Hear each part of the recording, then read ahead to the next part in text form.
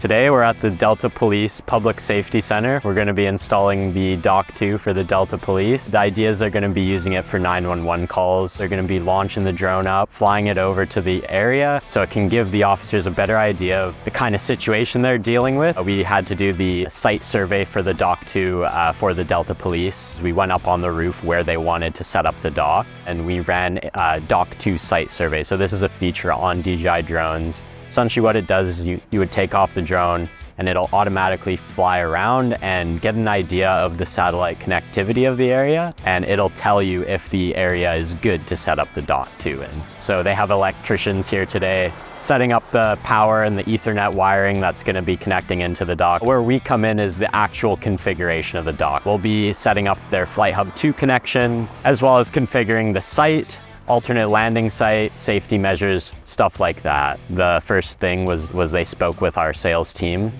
to inquire about it. As we came out and we did a demo with them. So we actually brought out one of our Dock 2s and we set it up on their rooftop where they wanted to install it. We did the site survey and we tested out to see if it did exactly what they wanted to do with it. Their drone program has been going on for 5 years now, so they have a lot of experience when it comes to SFOCs, setting up the proper permissions that you need to operate within Transport Canada's regulations. We provided them with all the information that they needed. All of that information Transport Canada considers when approving SFOC applications. We're very proud to be able to help assist the Delta Police setting up this Dock 2 installation. I mean, they're going to be one of the first police departments in Canada to have one operational.